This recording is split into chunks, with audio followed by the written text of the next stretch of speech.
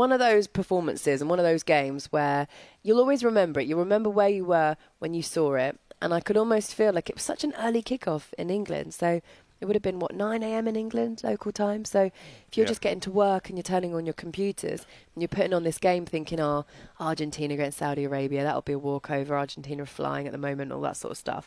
They went into that game on this huge unbeaten run. And if they had have remained unbeaten in that game, they would have levelled a record with Italy. And they couldn't do it. They couldn't do it against Saudi Arabia. Why couldn't they do it, Andros? I think Saudi Arabia not only shocked the world, but they shocked Argentina as well. Like I said before, Argentina were probably expecting resolute 4-5-1, 5-4-1, low block, not giving any space between the lines. And they were probably planning for that. But Saudi Arabia were completely the opposite. They were high line, high press, high energy, aggressive.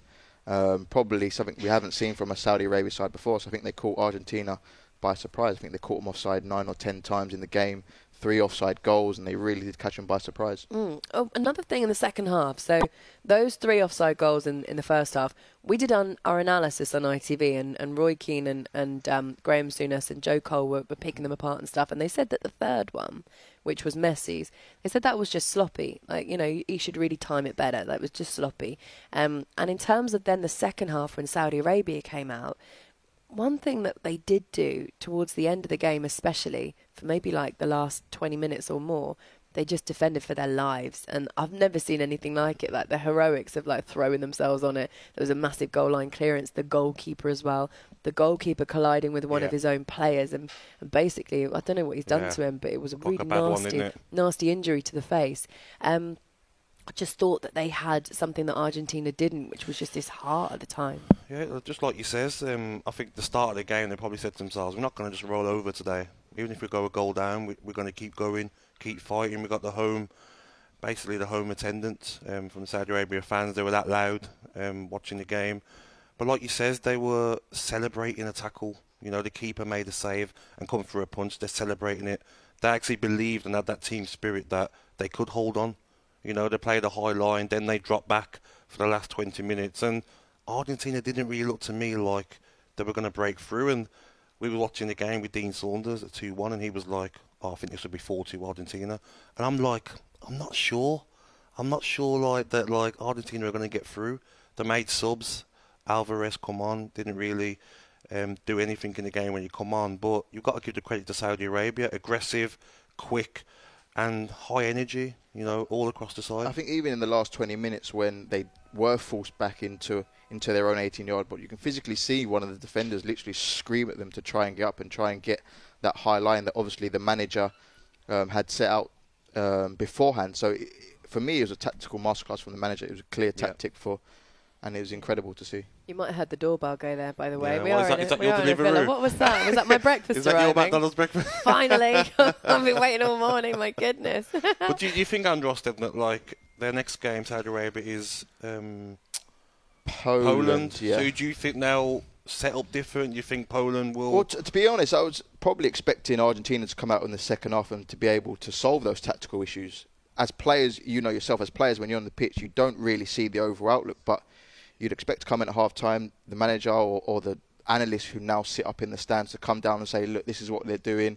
Give yourself 5 yards. Don't be offside. Give yourself some time. So that didn't happen, but you'd expect the Polish to do all their analysis to know exactly how Saudi Arabia are going to play. And I think Saudi Arabia will find it a lot tougher in their second game. Yeah. Were you surprised with just how organised Saudi Arabia were?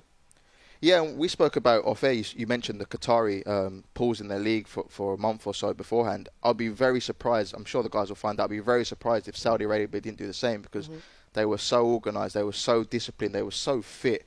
You can tell they'd been working on it time and time again on the training pitch. How difficult is it to keep up that performance? So say, for example, you've gone from a massive shock, you are on top of the world. You then got to go again against Poland, which won't be easy. No.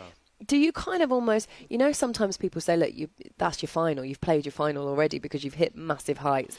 How do you follow it up, Gabs? I think, I don't know, something about the Saudi Arabia team, watching them, I still think they can go and beat Poland or get a draw. I feel that they're going to look at that group now and think to themselves, we win one more game, we're through. Something they've probably never done. I'm not sure they've qualified before for their group. They've only won 2 games in something like Exactly. the last, So they'll look at Poland and Mexico and think, we've got a great chance now. We beat the biggest team in the group. Why can't we go and do it again? But I think that may be a problem because they may get carried away. They may start thinking, right, like you said, we can go and beat these sides. Whereas Argentina, they probably didn't believe that. So it can work both ways. Yeah. All right, if you're Argentina and especially if you're Lionel Messi and you've had a game like that and you're one of the favourites, right? So, and this is, in Messi's own words, his last World Cup, his 5th and last World Cup.